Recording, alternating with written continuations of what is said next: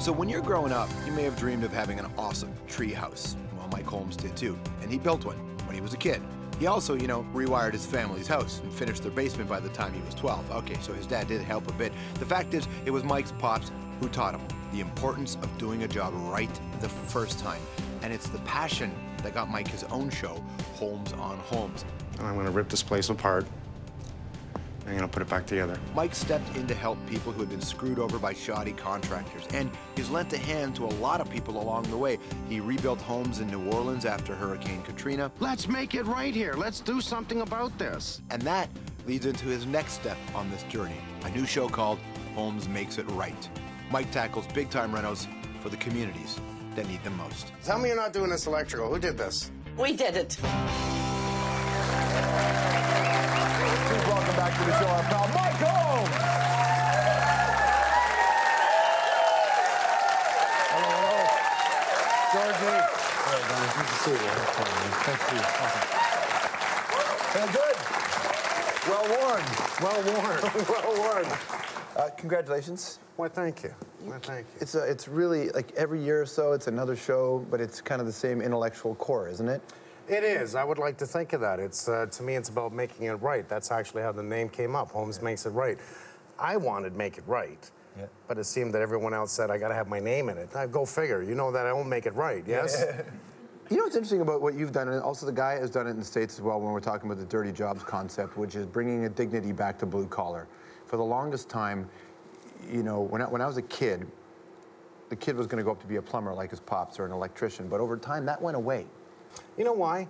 Because I think a lot of the parents that were contractors, masons, carpenters, and so on, I think they told their kids, don't get in the industry. Go get a computer, go be a doctor, go do something. My knees are gone, my back's gone. It's a pain in the butt. You got to try and collect the money. I think it just got such a bad stigma to it that no one wanted to do it. And then there was change. We had government changes. They pulled it. When I was in school, I had sheet metal class, carpentry class, welding, all in young, 6, 7, and 8. A before O or up you go. Right. I learned that's that in where high I school. learned that. Yeah. But now that's taken out of young school, right? That was high school. I'm talking about before that. Right.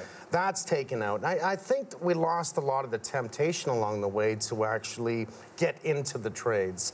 I like what you said, though, because I do believe right now it's cool to get in the trades. We've had a 6% increase in women in the trades. We're seeing young guys that want to do this. I'm seeing a little guy in the audience there that probably wants to sling a hammer. You got your tool belt with you?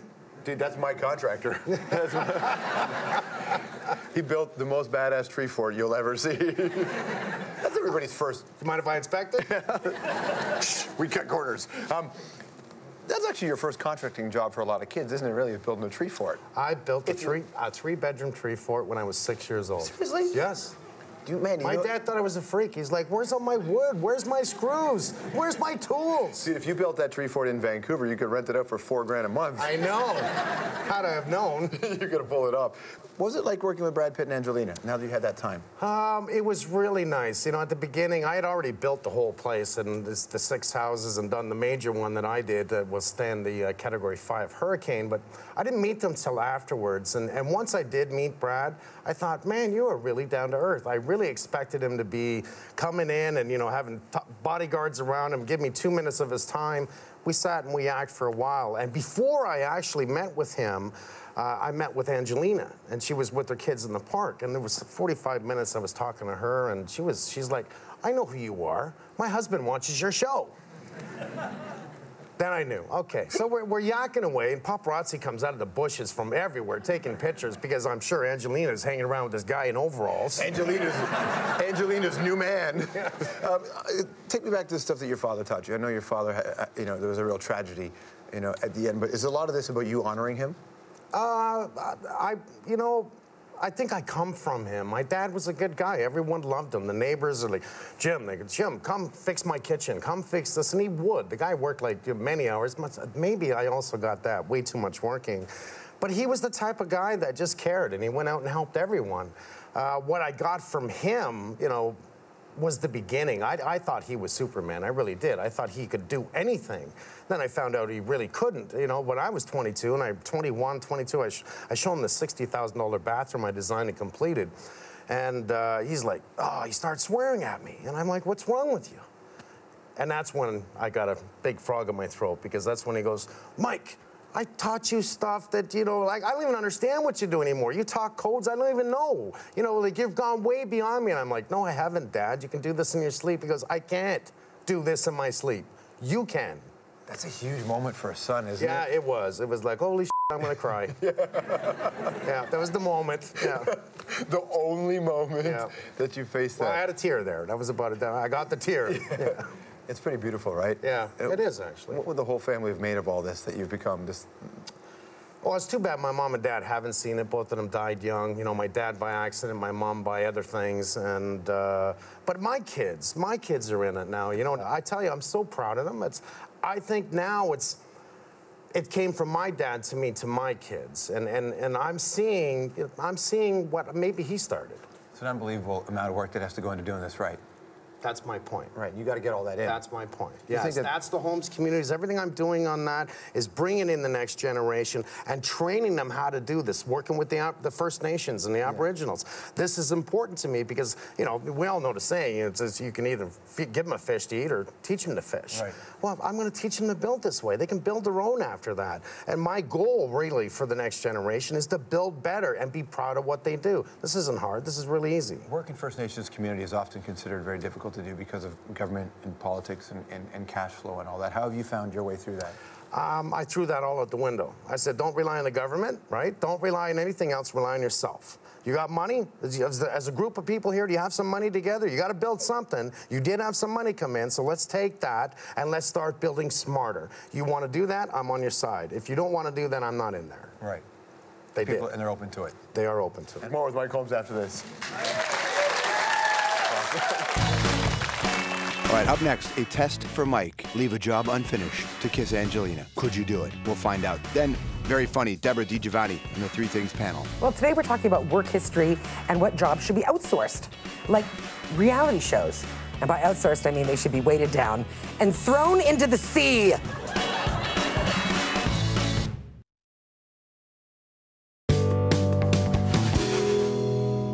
Okay, guys, let's see the damage.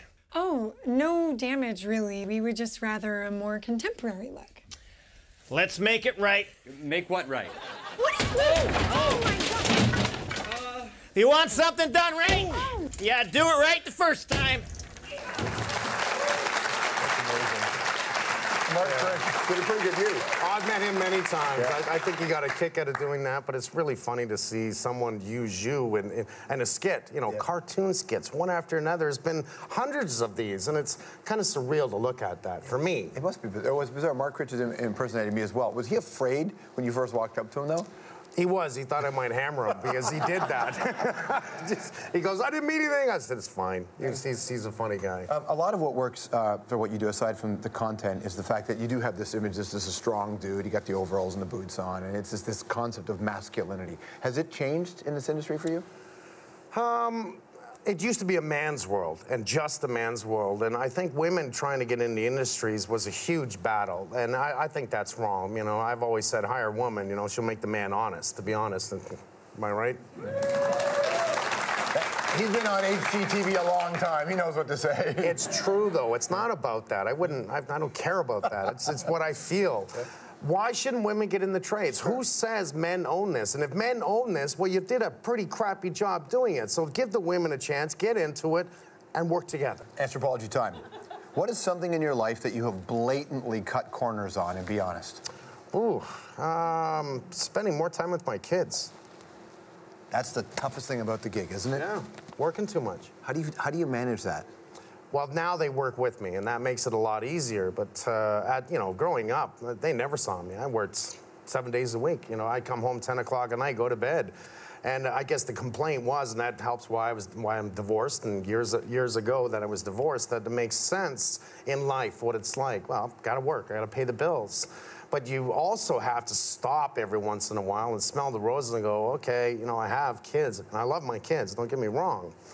But that was one of the things that I definitely cut corners on, but I can't go back on. In the classic spirit of building, is using a nail gun cheating? No, absolutely not. This is, you know, it's funny. I swung a hammer for so many years. I laughed at the guys with compressors going wimp. I called them all wimps, right? Because I'd swing a hammer like it was a gun. And all of a sudden, one day I used one, I thought, why didn't I buy one of these years ago? What is this, macho? I tell you. Yeah, because I saved time. Right. I could actually do more, and that made sense to me. All right, and who is your renovation nemesis? Hillary from Love It or List It or the Property Brothers? Who's my nemesis? The Property Brothers. Oh. No, I have no nemesis. They're amazing guys. I'll fix the crap, don't worry. True or false? I'm kidding. They're nice guys. They're great guys. They're amazing guys. Okay. They are. So you're down in New Orleans, and Angelina Jolie calls you and says she can meet you. In this universe, you're single and she's single. She says, you can meet me, and I guarantee you we're going to have a kiss. Only if you leave and come kiss me right now. Here's the thing. Leaving right now means the house you're working on won't be finished properly. You have to make a choice. The kiss is now or never. Do you do it? Oh, no, I can't do it. No, I can't do it. He's been on TV too long. No. I can't do it. I can't do that because I'm doing something wrong just for a kiss. The kiss I can get later. Seriously. Congratulations on everything. It's so great to see you. Same to you. Thank you. Mike Holmes, everybody. Holmes Makes It Right. Tuesdays on HGTV right here in Canada. We'll be right back.